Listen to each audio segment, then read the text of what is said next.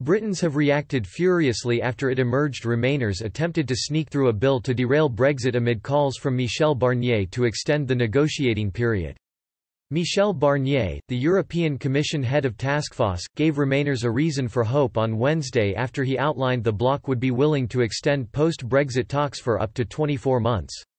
In a letter to Westminster leaders of the SNP, Lib Dems, Plaid Cymru, SDLP, Green Party and Alliance Party, Mr Barnier said the EU remain open to an extension until 2022 but warned this would come at a financial cost to the UK. The offer was swiftly rejected by Downing Street. However, it has since emerged a summary of a bill has been posted on the UK Parliament website in an attempt to push through an extension.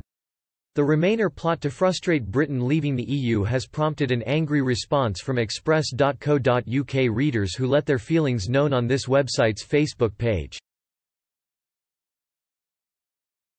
One user said, "What a bunch of undemocratic chancers we are dealing with. All those who supported this bill need exposing and shaming." A second reader said, "Why don't the Remainers just shut up, they lost, get over it." A third commented, "Remainers existed before the 2016 election.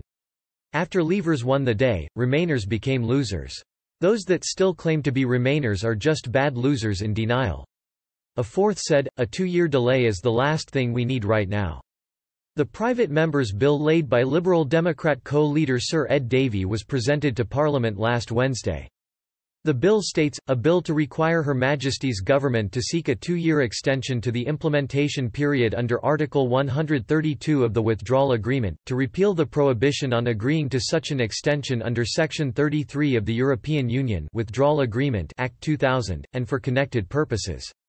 The next stage for the bill is scheduled to take place on June 12.